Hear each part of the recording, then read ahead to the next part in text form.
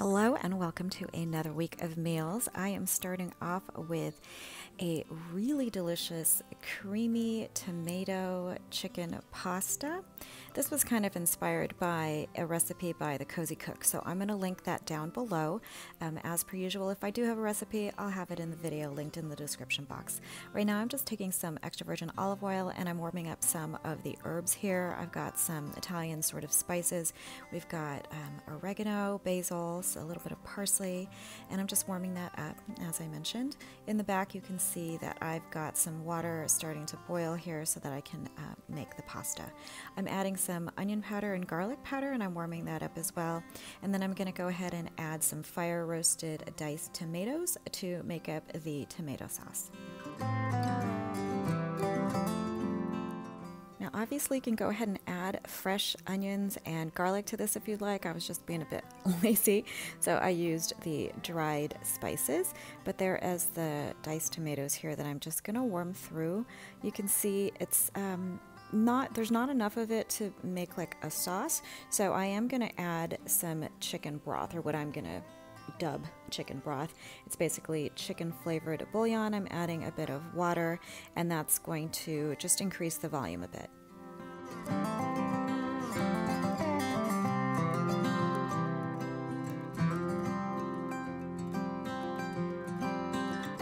Adding some tomato paste here to thicken things up so it's not too loose. I'm going to let that go and simmer for a little bit so all of the flavors can kind of meld together, and then I'll continue with the recipe.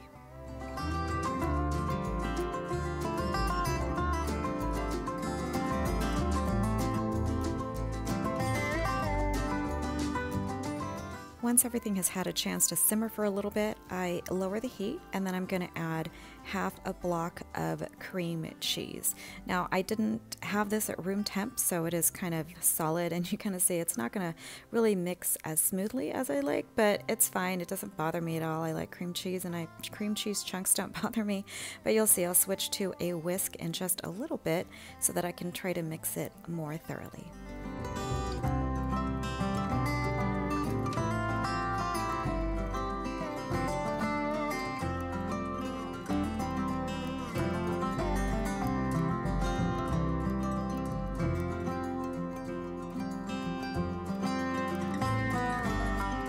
You can see the sauce is thickened really nicely.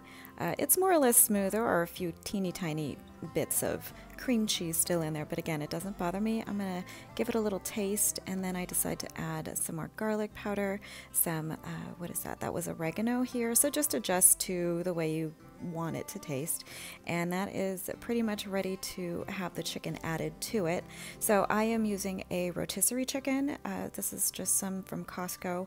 I shredded it up and then just decided to add it. This was probably it's quite a bit, so maybe about 3 or 4 cups of shredded chicken. Again, just adjust it to how much chicken you want there, and that's, since it's already cooked, just going to warm through in the sauce, and then that's going to be ready to plate with the pasta.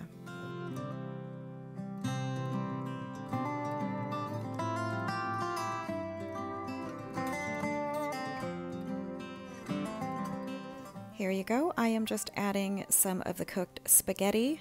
You can use whatever shaped pasta you want. You can use penne, you can use rigatoni, whatever you like. Just something to be able to carry this sauce and the chicken. So I'm actually just mixing it and combining it in this pan here, or the saucepan, and then that's going to be ready for dinner.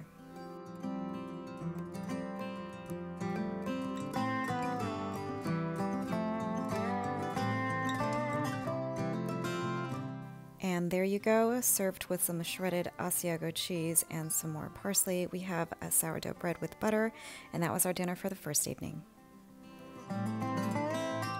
Next up, we've got a pizza, but the twist to this is I am using a bottle of beer that we had in the fridge. We're not really huge beer drinkers, but we did have a bottle of leftover beer that I wanted to use up, and I found this recipe for this pizza dough, and the recipe will be linked down below, so if you want to try this. It does require a bottle of light beer, I ended up using Stella because that's all we had. We had 1 bottle of Stella and 1 can of Miller Lite or something like that. And I wanted to use it up. So I'm adding the dry ingredients here, mixing those together. Again, recipe down below so you get all of those, you know, just traditional stuff. There is no yeast in this, so that is one bonus. I think just whatever is in the beer is gonna make this fluff up. So there is the bottle of Stella. It was just shy of the 12 ounces that was required in the recipe, but it worked out just fine actually. And you'll see as I mix this together, it is a really wet, sort of ragged, sticky dough. So it was kind of hard to work with my hands. So if I had a little bit more liquid, I think it would have been even more challenging. So here you can see it's mixing up, it's bubbling really nicely, and this was actually a good, yummy tasting dough.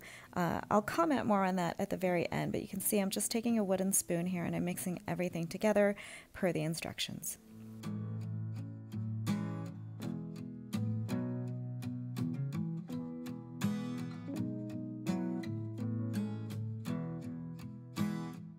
I'm just pulling out an old cutting board here, and that's going to just be the surface where I work the dough, since I don't want to do it directly on the kitchen table. But you'll see it's just a really, really wet dough, and this is going to be kind of a lot of clips that I'm showing you here, but I wanted to show you how challenging it was to work with this particular dough.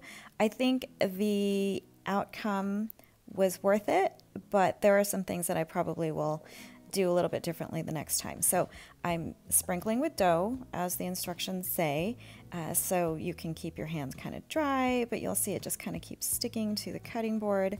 And it says to just knead it 2 or 3 times, and I just couldn't knead the dough because it was just really soft and really wet. It just kept sticking to everything in my hands. I constantly was like running to the kitchen sink to kind of rinse my hand off to clean it up so that I can continue working with the dough. So it was really, really hard. So the 2 to 3 times knead the dough thing did not work for me. But eventually I got it to form a ball after a lot of additional flour.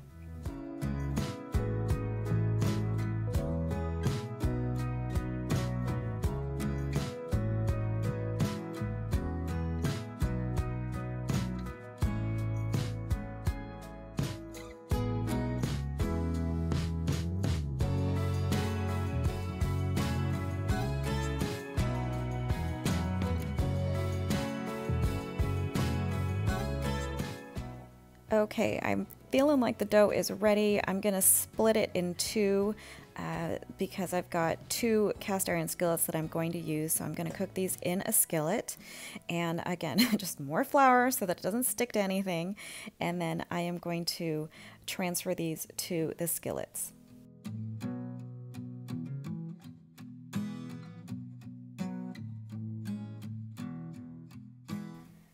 Got some extra virgin olive oil to grease the skillets here. I'm just going to kind of brush that around so that the dough doesn't stick.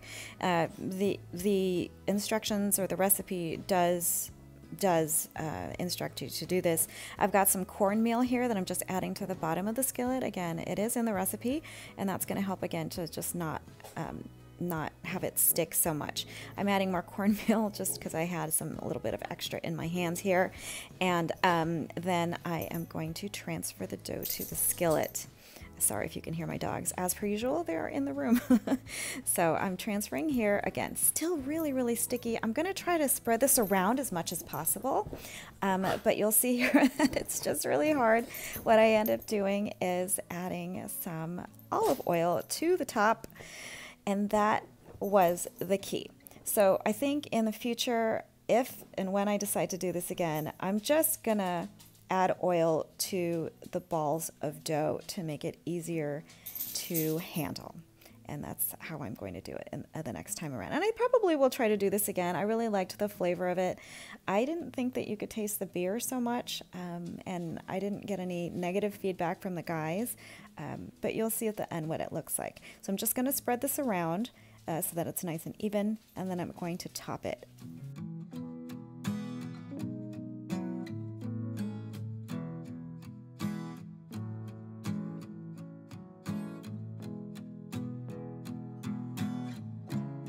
So just working on Colin's pizza here. As usual, it is a plain cheese pizza. So I've got just some marinara sauce from Aldi that I'm just going to spread around, top it with some mozzarella cheese. I've got some shredded Asiago that I just, still have laying around in the fridge, so I'm going to use that up. I do like to add a bit of oregano to kind of kick up that Italian flavor, and then that's going to go into the oven.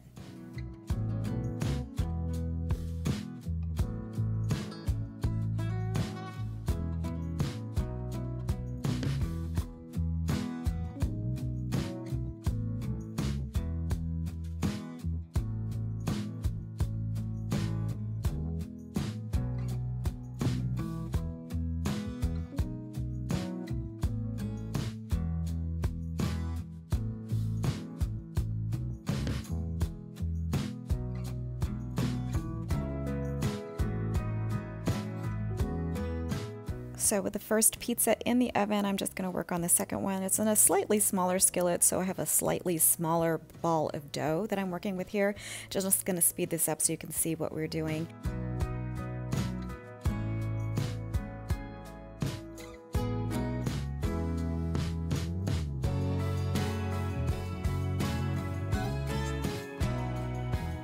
So I worked this exactly the same as the first pizza, and I'm just adding that the cornmeal to it. I've got the oil on top so it could help to make it a little bit easier to spread out in the skillet, and that again was the key for me. So I'm going to top this a little bit differently. I'm not using marinara sauce on this one, not a tomato-based one.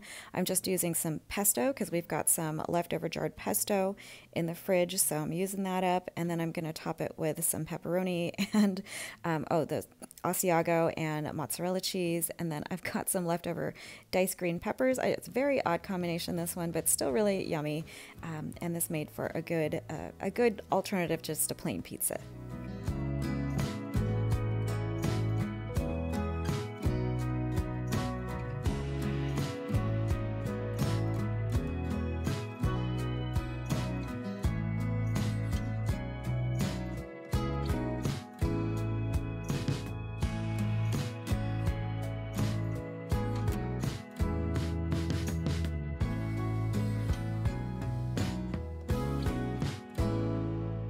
While that one is in the oven, I'm going to clean up a little bit. It was really, really a messy endeavor, this particular recipe, or the way I worked it. I was just probably because I wasn't familiar with the recipe and it was my first time doing it, but I'm doing a little cleanup. This is the first cheese pizza coming out of the oven. You can see nice and toasty brown.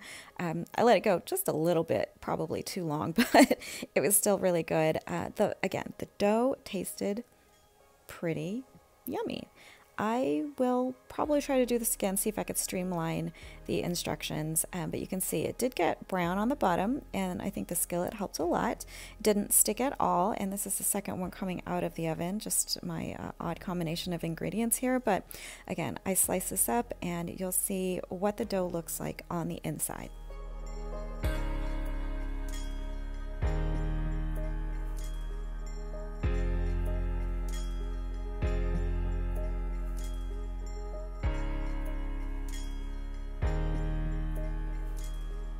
There you go. You can see it rose quite well without yeast, like actually using like active yeast, but those are the slices of pizza that I just kind of cut up. We just kind of went at it, just whatever you wanted to eat.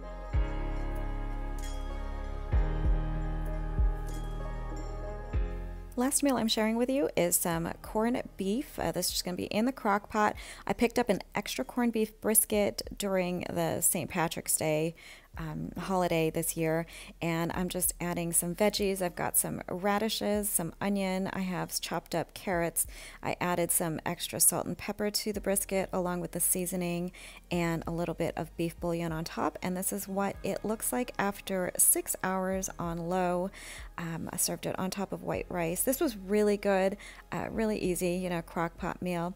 Hope you guys enjoyed the recipes for this week. I know I only had a few, but they were really delicious. So thank you so much for taking the time to join me, and I will see you in the next video. Take care until then.